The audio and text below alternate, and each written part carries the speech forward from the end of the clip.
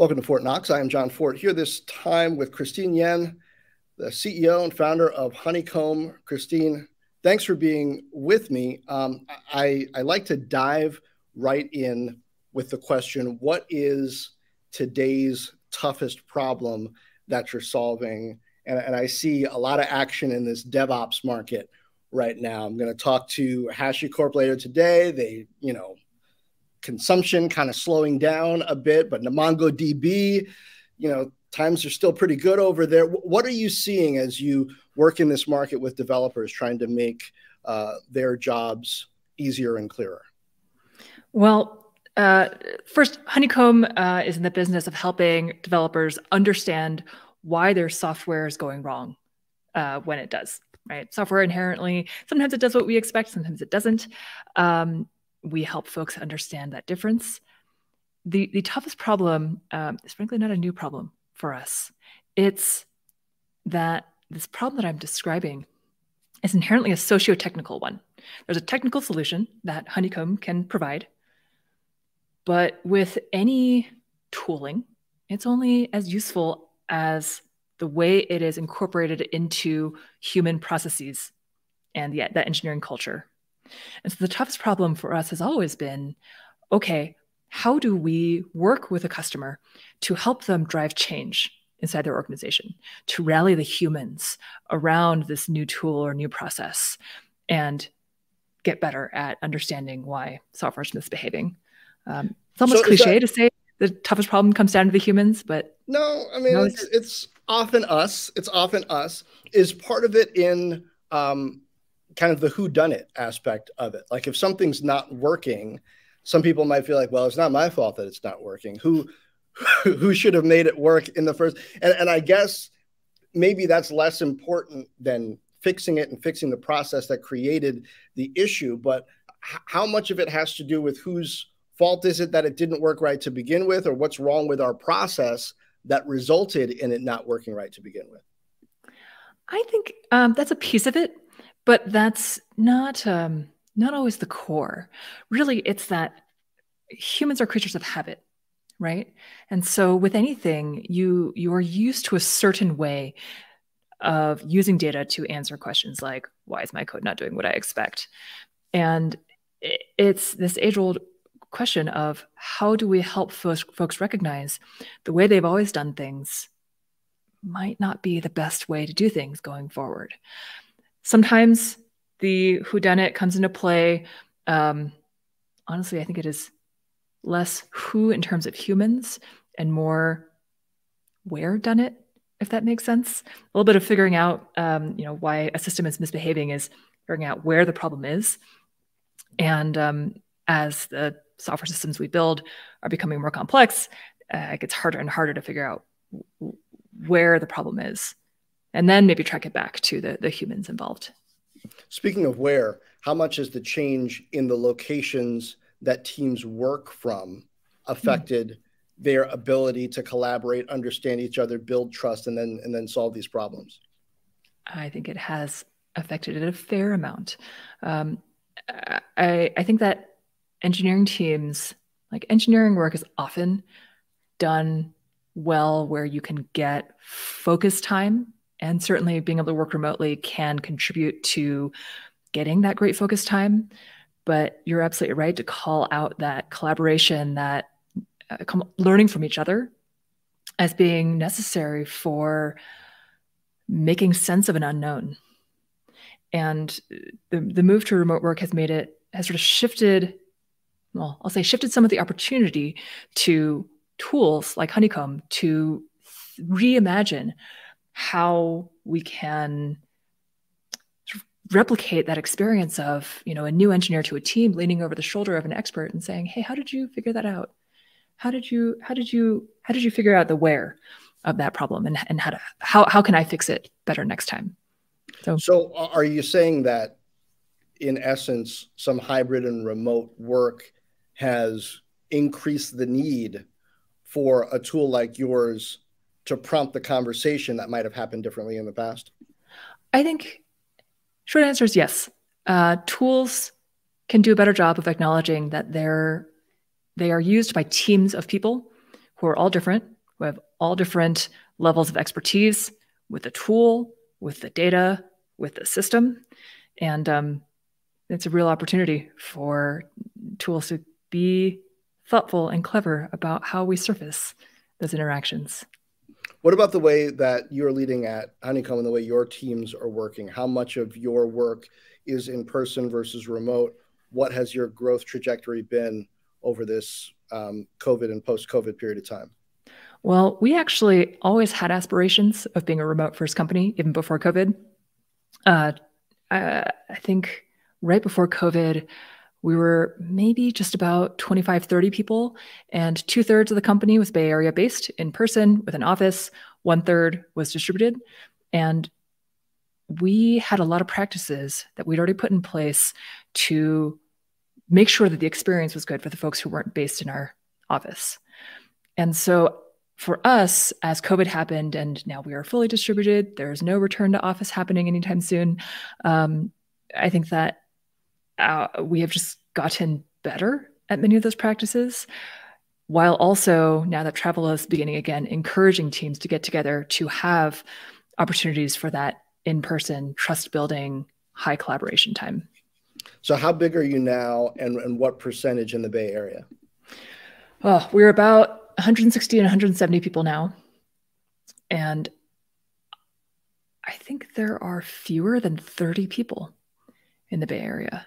I might be off by a little bit, but it's been really amazing how quickly the company, how quickly the company's embraced working with people across different time zones. You wouldn't believe the level of talent that we have access to, no longer being limited to the Bay Area. We actually looked at some of our stats earlier this year and found that something like 2/3 or 3/4 of our team are based outside even traditional tech hubs. So you take New York, Austin, Bay Area, Denver out of the equation, and we've got folks in Tennessee, we've got folks in Quebec, we've got folks in Utah. It's a new world, and it's very exciting. What does it take to connect those employees, those team members to the mission, not just intellectually, but emotionally, so that they feel like they're part of something that they don't want to leave? Because it already seemed like a lot of this generation that we're in is more transactional with work, planning to move from one thing to another, maybe only be in this job for a couple of years. That seems a lot easier to do if you're not emotionally connected to the people you're working with. That's a good question. I think for us, we have a little bit of a cheat code in that we are solving a problem that a lot of our people have experienced themselves. Almost all of our engineers have, well, I'll just say every one of our engineers, many of our product folks have had to wrestle with a situation in the past where their software was not doing what they thought it was. And they'd used other tools, and legacy tools were good when they during their heyday, and software systems have changed since then. Beyond that cheat code, though, I think that Honeycomb has really tried to be very clear and vocal, consistently vocal and broad in our vocalness of why what we do matters. We are not here just to build cool technology. We are here to help our customers be the best software engineering teams that they can be. We are here to help build high-performing engineering teams, to make on-call rotations not be terrible. We are here to reduce the toil of chasing down bugs and always being reactive. And I think that focus on the humans on the other side of that screen, on the other side of our product, continue to help our team, I hope, feel emotionally engaged in the work, even in this distributed environment. Okay. Well, now having learned a bit about Honeycomb and its mission and what you guys are working on, the environment, I want to learn more about you. I like to start at the very beginning. So tell me, where were you born? Tell me about your household, parents, any siblings? I was born in San Jose, California, so the heart of Silicon Valley. My parents were both immigrants, and I have one older sister. And our household was very focused on how we could make ourselves better, how we could always be learning, always be taking in new ideas, always pushing ourselves. And I think that that has really led to, I'm still looking for that today. I'm still reading a lot and always curious and always trying to learn something new. So I got to ask, what part of San Jose? Because I lived in San Jose from late 1999 to 2013. So like, South San Jose-ish, a lot of time downtown, then West San Jose. So let me visualize it. Where were you? I was West San Jose. I lived in Saratoga. So just on that Okay. western border. Yeah. That was near the spot where I last was before heading out here about 10 years ago. So what were you into as a kid? Challenging yourself, like in what kinds of areas, not necessarily in school? Like I said, I read a lot.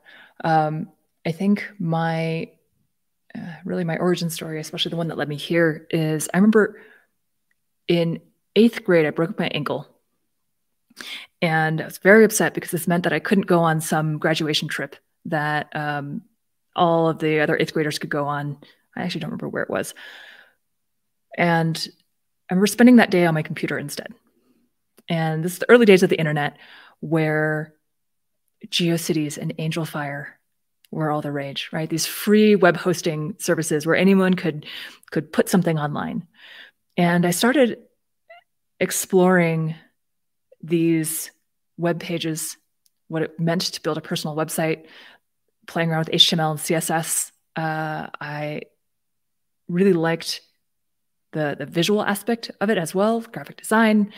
This now obviously extended beyond the one day where I missed the trip, but I loved the ability for me, just a girl in my house, to be able to put text into a text editor and turn it into something beautiful and visual that anyone on the internet could interact with.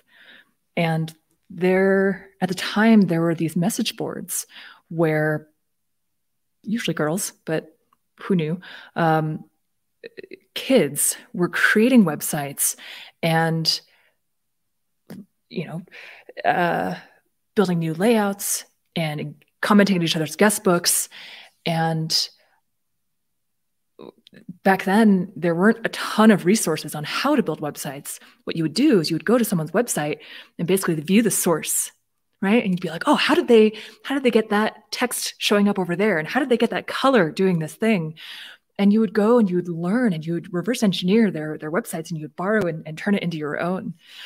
And I think that really planted the seed for the ability for such a low barrier to entry, but high potential impact of the internet for me.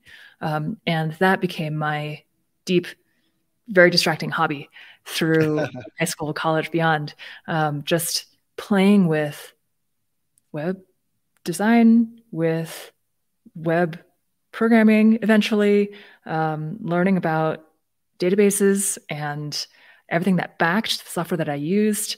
And it was really a time, we talk a lot about walled gardens now, and people talk about, building, whether it is as easy and possible for kids to go and reverse engineer their world and really learn how the thing worked. And I don't have, there's always going to be new ways for kids to learn, but it was really magical for me. You sound like an artist in the way that you talked about that a little bit, design first. And I remember when I was learning a bit about HTML and CSS, doing exactly that same thing. Mm-hmm. I'm not an engineer. I'm more of a creative. Between music, design, arts, was there any of that you were into? I think the crushing realization for me as I continued on this is that I was not enough of an artist. I wanted to be. I thought I could appreciate it, but maybe I didn't have the patience to really build that skill. And instead, I just loved the learning and the impact that it could have. In high school, a couple friends and I joined a couple friends in building a website for our high school. And this was before Facebook. And I remember it started out as something where you could compare schedules. And you could see who was going to be in your classes before classes actually started, in that 2-week period when you got your classes assigned. And then it evolved. Which high school was this? Saratoga High. So SaratogaHigh.com, which website doesn't exist anymore. But we ended up getting a huge percentage of the student body signed up, and we had a calendar, and some teachers would post homework. And I remember this conversation, this was in 2003, where we were like, and we added messaging, and we were like, should we allow people to put up photos of themselves? And then we were like, no, these are high school students. We can't trust them to put up photos of themselves. They'll just put up, inappropriate things. We got some things really wrong about how consumer internet would work for kids, but also right. But also right. Yeah, that's true. And we wanted to be, school appropriate, but it was magical, right? As something as simple as messaging and realizing that all you really needed was a database and a website and user accounts. And you could write something on this computer and have it show up in someone else's. It was just so exciting at that time. And I look around now and I'm like, well, of course, everything needs messaging and everything is easy. All this is easy to build. But back then we were, just to throw some more jargon out there, we were FTPing files to a server and, looking over, again, the in-person aspect, right? We were like, hey, don't upload your change. I'm going to upload my change. And I recognize I am lucky to have found something that really matters to me when I was young and able to pursue that in college and continue that as a career. And I appreciate it every day. You said your sister is older, right? Mm-hmm. So what part of the technology wave that was sweeping through the culture and certainly through Silicon Valley did she catch? I think, well, first, she was cool in high school. So I think she had better things to do than hang out on the computer by herself. I think she was always much more interested in business than the technology. And so I think she is as much a digital native as folks, who grew up in the 90s were, but has, for the most part, been not as involved in tech itself.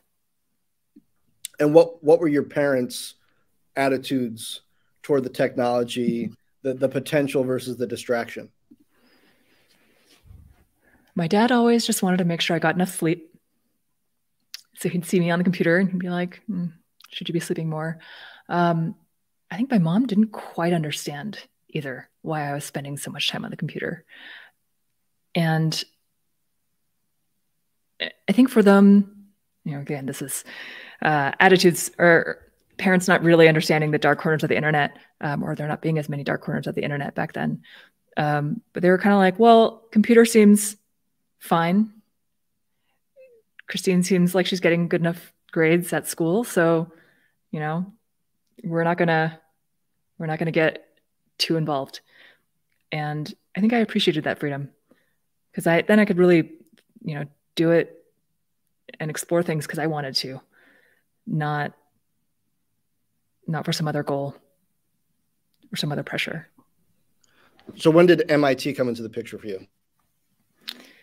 MIT came into the picture, in high school. Like I said, I was already interested in software and I was already sort of always excited to learn.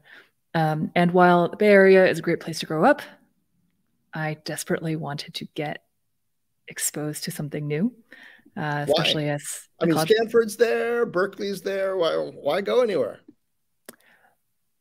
The logo that we used for SaratogaHigh.com was a bubble, because that's how it felt, right? Everything was idyllic. The weather is perfect. And I knew the world was bigger than that. So I wanted to experience something. I wanted to go to the East Coast. I wanted to go to a big city. And MIT really checked all those boxes. And it was a place where I could let my nerd flag fly in a really different environment than I had grown up in. What was most different about it besides the weather? You went to a great spot for much worse weather, so that expanded your horizons there. But that's true. Lots of nerd flags at MIT and, you know, in Boston area in general. So I don't know if your flag could be distinguished that easily from others, but that's true. What else was shocking or gratifying about that? This is going to sound very silly for something that was shocking. I had never really been exposed to people who cared about how I dressed. And this is not necessarily East Coast people, but this is just, you know, lots of other people, people outside the Bay Area, you know, would. I had a T-shirt in college that I thought was hilarious. It was a dinosaur, big dinosaur, with a pile of poop behind the dinosaur. And underneath the pile of poop, you could see, you know, legs and basically a person that had been crushed, and then another person who was upset. And this is the time of, again, threadless.com, lots of crowdsourced clothes. And I thought it was hilarious. And I just remember some people being like, Christine, like, you're wearing your poop shirt? And it had never really been a thing, you know, T-shirts, especially in Silicon Valley, were a way to be humorous and irreverent and maybe express an interest, and hadn't really thought before what fashion meant to other populations of folks. So, I mean, there are a couple of different ways to take that. One is, you're welcome. Isn't it hilarious? The other is, what impression do I want to be making with these people in their J. Crew, you know, or whatever it was that they were wearing in Boston at the time? Yeah, exactly. I think it was a mix of reactions. And, you know, I still, me being really stubborn, and still wore that shirt a couple times after people made comments, but it made me more conscious. And some could definitely say that's a terrible thing. You know, let the college kid wear her poop shirt.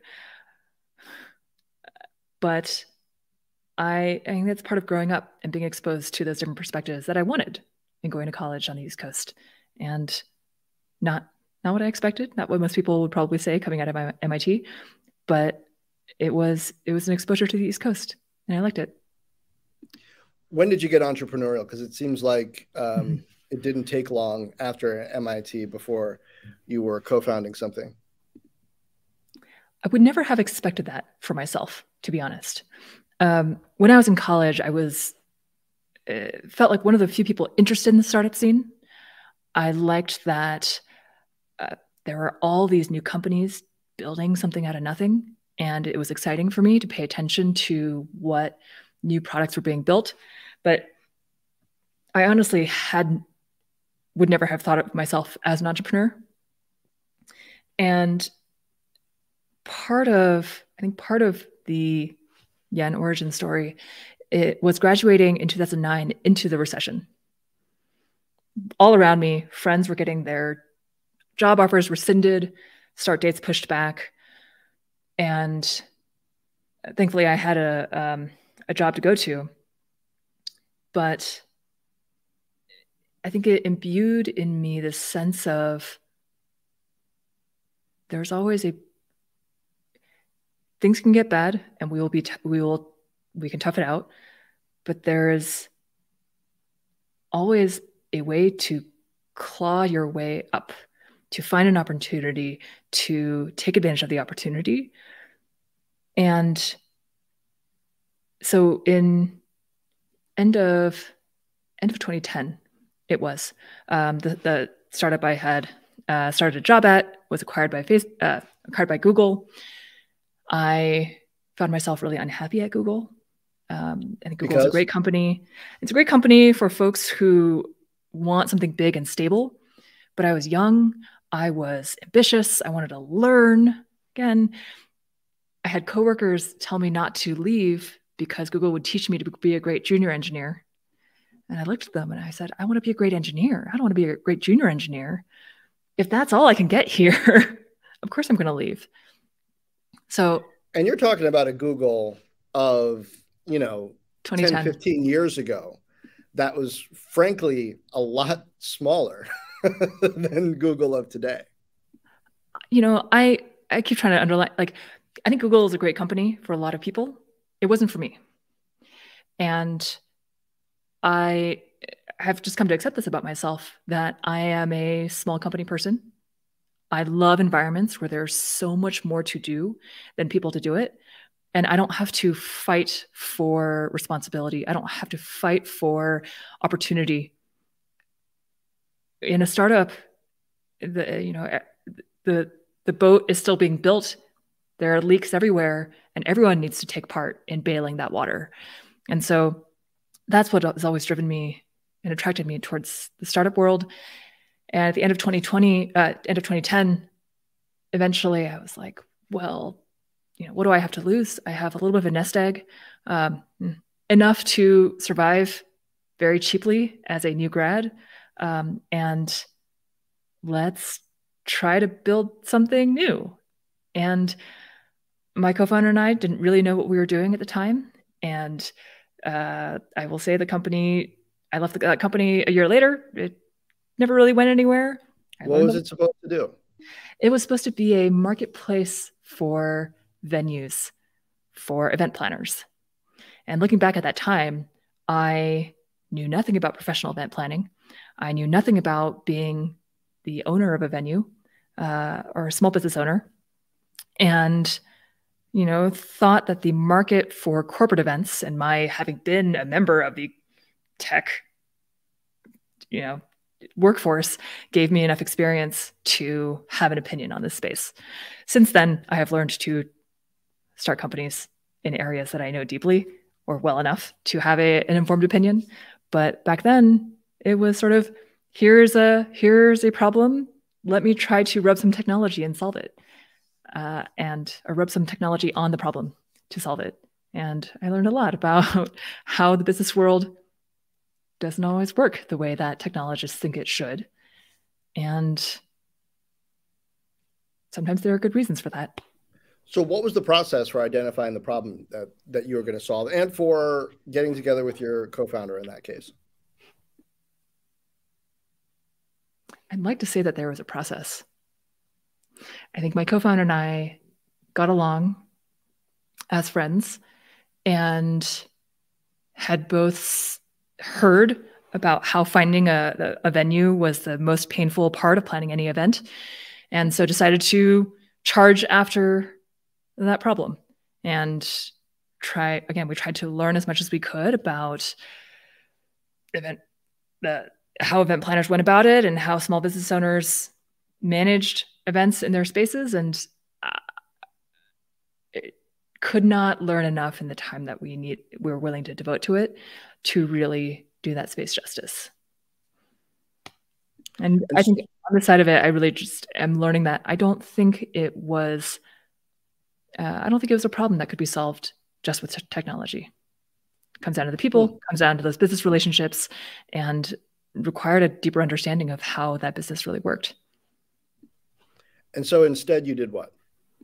Instead, I found some friends who needed an iOS app built. I wanted to learn how to work with iOS and decided to, take a breath, contract for a while, learn something new, and sort of reset. How much of a leap was that into iOS? The iPhone is still relatively new, 2007 or so. It's coming out. At first, the App Store isn't a thing, but by 2008, 2009, it's becoming more of a force. Right around the time when you're getting out of this startup, and I guess Uber and things like that are starting to show the smartphone specific potential of apps and connectivity. How were you learning, and what intrigued you about that platform? I think what intrigued me about that platform was again, this is the era of there's an app for that. And I want to be a part of that, right? Again, it felt like a new way of building something out of nothing, and having the idea of being able to work with designers and me not having to be that artist and have someone be able to provide the creative and art assets to make a beautiful experience was really appealing. It was also clear that mobile was here to stay, and I wanted to add a new skill set to my toolbox. I wanted to understand the challenges of mobile app development. And the way I went about learning it, I think Stanford at the time had a great online free course where you could just work through their lectures. I did that. I read blog posts, tried things. I lived in San Francisco at the time, so I would go to meetups and talk to folks when I got stuck. And again, it was fun to just learn. I had a goal. I had to ship this thing for my friends.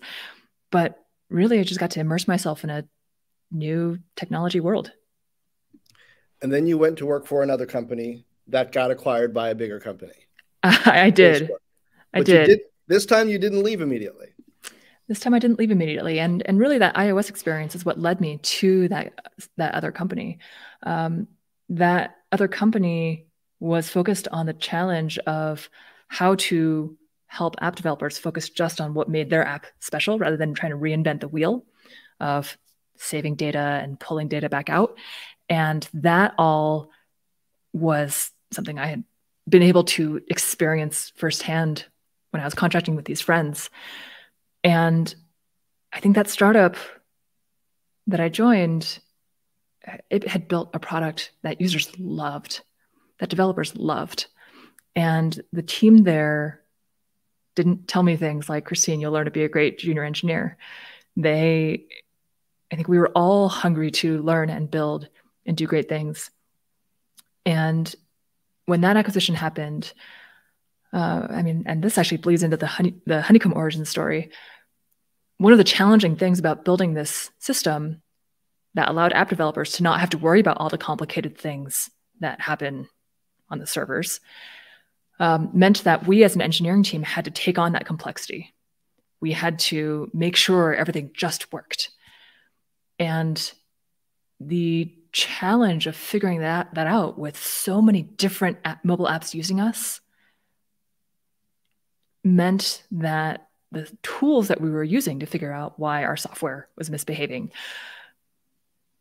didn't quite keep up. Like the incumbents that we used at the time were not built for our particular level of complexity, our particular level of sort of needing to resolve things in real time. And inside Facebook, we were exposed to a tool that was built for that complexity in that real time.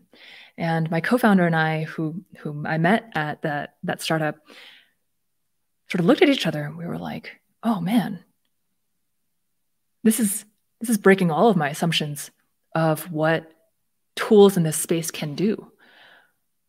And I don't want to build a system like that anymore, again, without a tool like this that helps us make sense of what's happening for this one app among hundreds of thousands.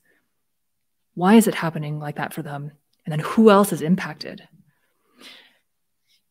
And I think one of the really fun things about having that experience with my co-founder there, she and I are very different people. I was more of a product engineer, right? Building websites. She was much more an ops and infrastructure person, operations, meaning she was really thinking about making sure there was no downtime, making sure that the machines that we were running the code on were scaling well enough. And today, when I think about who Honeycomb is building for, who comprises that software engineering team trying to figure out why your code is misbehaving, it's for the spectrum of people between our two poles.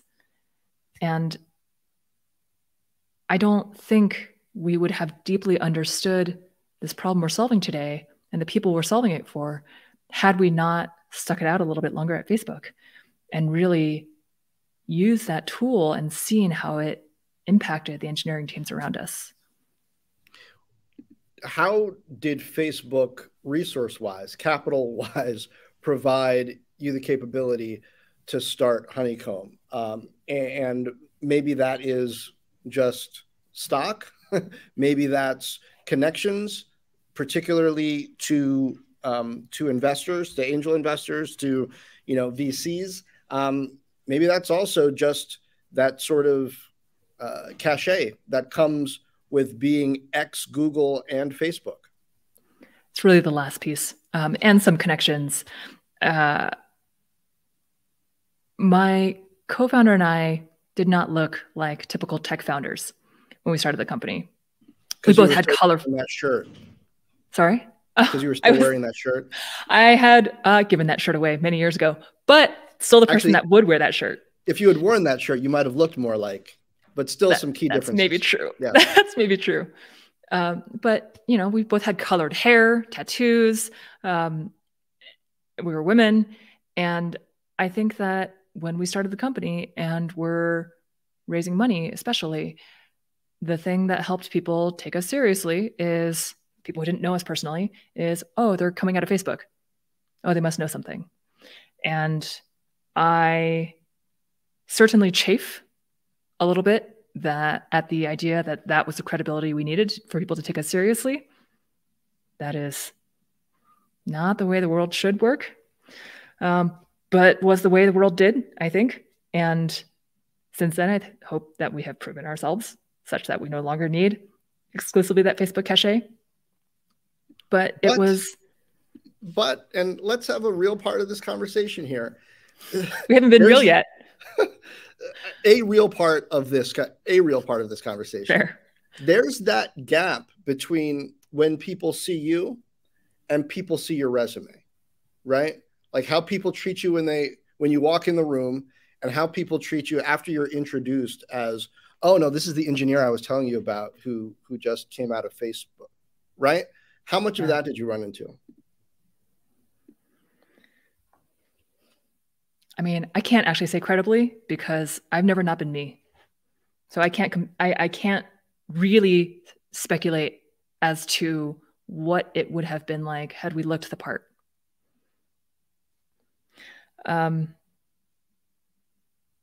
What I can say is that I think there are a lot of things about our upbringings that lead us to show up a certain way in a room, right? No one looks at me and goes, no one would pick me out in a crowd and say, yes, she's a CEO of a growth stage venture-backed company that is killing it. No one would pick me out of a crowd when I was in high school and say, oh, she's going to do great things. And thinking back to those sort of internal expectations that I was instilled by my parents, the difference between those internal expectations and those external expectations has really placed a giant chip on my shoulder to prove everyone wrong. And true of my co-founder as well. Very different background, same chip. And so, again, we can't speak to how differently our lives would have gone if we were different people or looked different. But boy, we are. Someone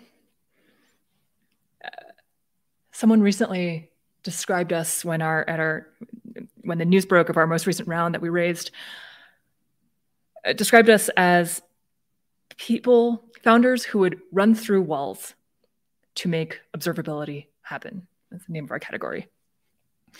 And an element of that feels really right. We are the two most stubborn lumps of rock you will find in technology. We are fighters. And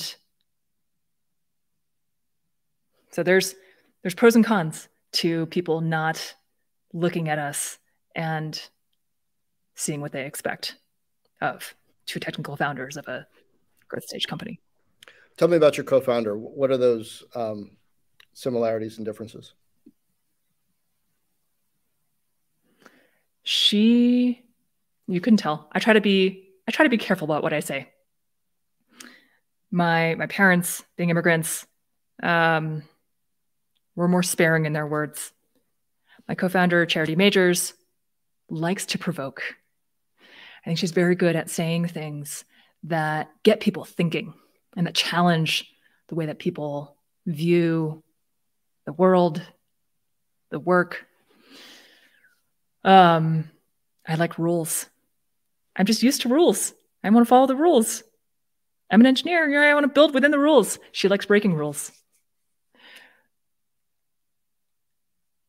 I think that, I wear lots of black, neutral colors. She wears all the colors of the rainbow. Today still has purple and blue hair. Likes coloring outside the lines.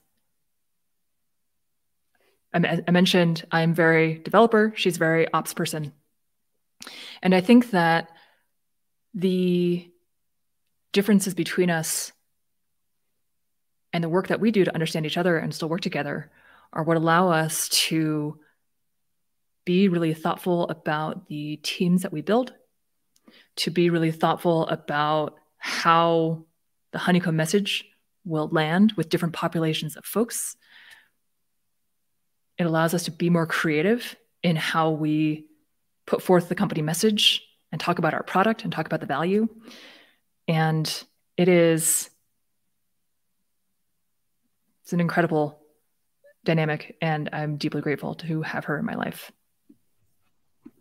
So there's a question I like to ask about what I call Death Valley, a lowest point, because I think there's a lot to learn from how one gets through that and what one gets from that. So in this journey of Honeycomb, what would you say that was?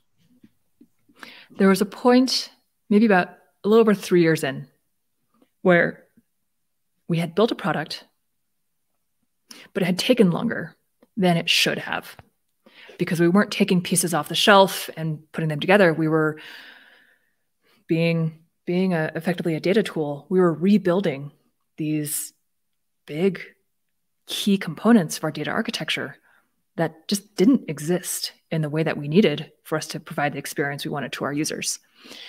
And so we took the time, and we built it right, and we built it for the experience that made us scratch our heads and say, oh, this is different than the incumbents that I'm used to. But from an external investor perspective, it just looked like Honeycomb were tinkering around on the technology and didn't have enough customers, didn't have enough revenue for the length of time we as a company had been alive. And it was in this backdrop that we had to go raise. We had been fairly conservative with our spend thus far, none of these like monster rounds that we're hearing about today. But so roughly what year is it? This was 2019. But still, building technology costs money, hiring engineers costs money. And so we had to go out and figure out how to tell the Honeycomb story in a way that investors would understand why we were breaking into a space that folks thought were solved. Lots of investors in our early years told us the best products in this space have already been built. No one needs you. We knew that they were wrong, but we didn't have the words at the time to really tell them why. And we needed to find someone who could help see through our not having the words and understand what we were trying to build and the change that we were really trying to drive. Why observability as a word needed to exist instead of the logging or monitoring words that had been previously used. And it was rough because Charity and I never for a minute lost faith that the world needed Honeycomb.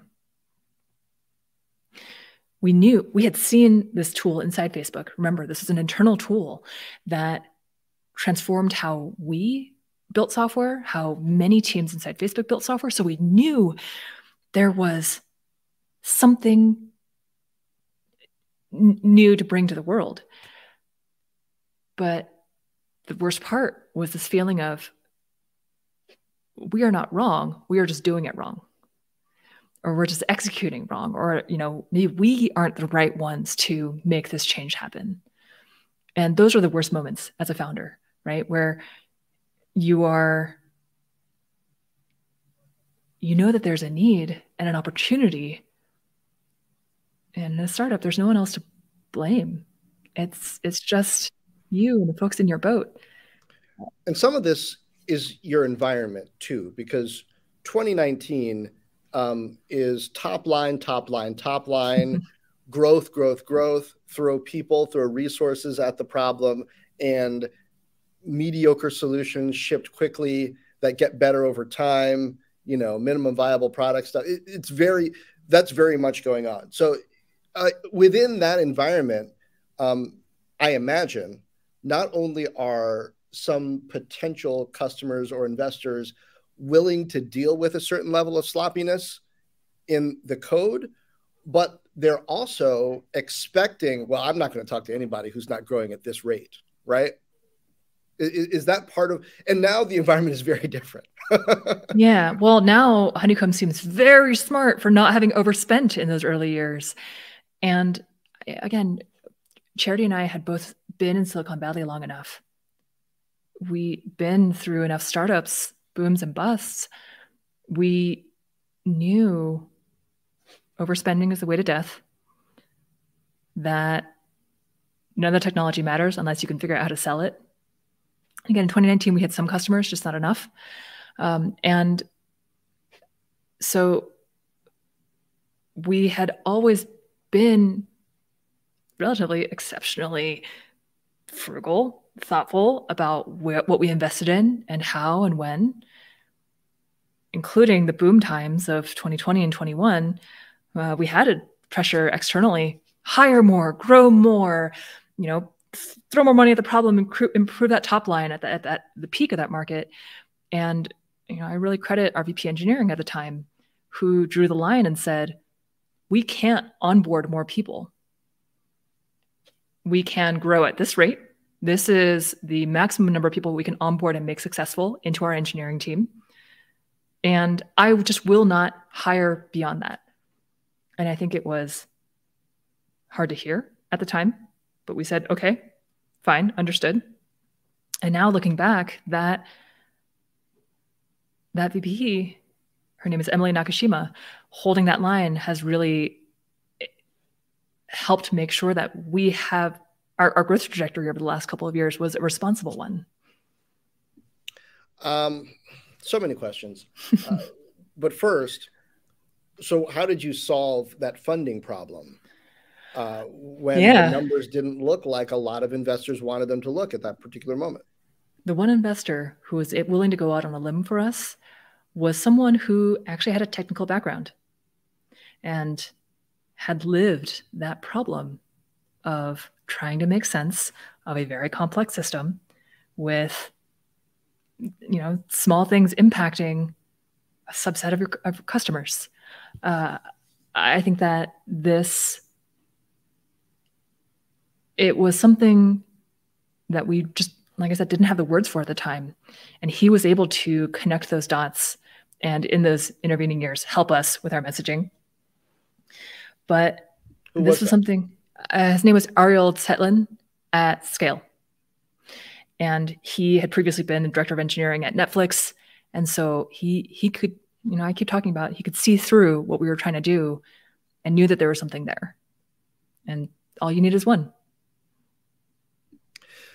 So I've also got to ask, there are a few companies that I've spoken to, a lot of them happen to be female founded and led, that have been able to consistently recruit and retain technical talent, happens to be women, that make decisions that are crucial to the trajectory.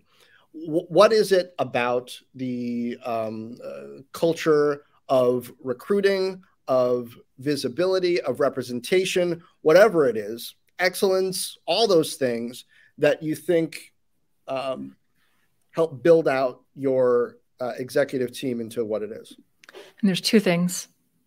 One, like I said, Charity likes to draw outside the lines. And we were very vocal early on about which lines we felt needed to be drawn outside, especially in a typical tech recruiting process. So showing potential hiring pool, recruiting pool, that we thought some things were broken and some things worked, but other things were, we want to play with. I think first is a good sign that we didn't just want to model ourselves purely after the big players of the day. And the second thing is acknowledging that great technologists, whether they're women, Black, any other underrepresented minority in tech, really just want to be somewhere where they can be great technologists. And that the focus is on what they do and what they bring to that organization, and what actions they can drive, instead of demographic factors that are out of their control. So if I can read between the lines here, in the first part, is part of what you're saying that you weren't looking for heads of engineering who had just been at Google and Facebook? That is true. Actually, that VP of engineering is someone we hired in as an individual contributor in 2017. So we grew her. And I don't know if it would have crossed our mind to look for engineering leadership from a traditional company, because we were a startup and the scales are so different. The sizes of the problems and the types of problems that you solve are so different. And we wanted to find folks who would, like us, want to challenge the status quo of how tech hiring, technology building was happening. So often whatever gets you through that Death Valley experience becomes a core belief, a tool in the toolbox that you continue to use as a leader, as a manager. What was the lesson from that experience, whether it was the value of listening to a team member, whether it was, I don't know, I don't want to put words in your mouth, but what was the core belief that you got out of that you continue to draw on? Retain conviction in the core problem we were solving, but be willing to experiment with everything else. Messaging, how the sale happened, how we structured a sales process, what types of customer, what that interaction with the customer looked like. There were a lot of things that we needed to figure out and needed to bring the full sort of brunt of our creative energy that we had previously poured into the technology into the go-to-market. And when you're trying to do something new, anytime you're trying to do something new, there are best practices that are worth knowing so that you can know the rules, but then also know how to break them and know how to experiment beyond that. So sounds like you got a founder for each. We've rubbed off a bit on each other along the way, so it's good. So tell me about the strategic imperatives then for the rest of 2023, given the economy that we're in, especially. We haven't talked about AI, but and how that affects observability. But there's a lot of potential for AI to result in mass-produced mediocrity, especially when it comes to code and people not knowing or expecting what it's going to do when it actually runs, right?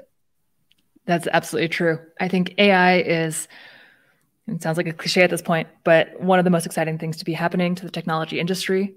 I certainly, the scenario you're describing is something we're considering.